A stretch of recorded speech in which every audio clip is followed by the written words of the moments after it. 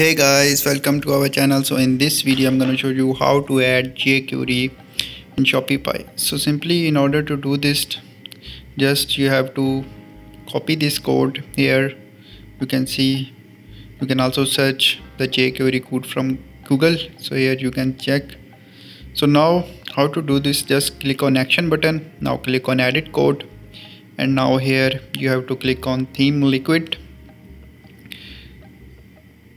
And after this, what you need to do, just you have to under the head paste it, and after this just simply click on save button.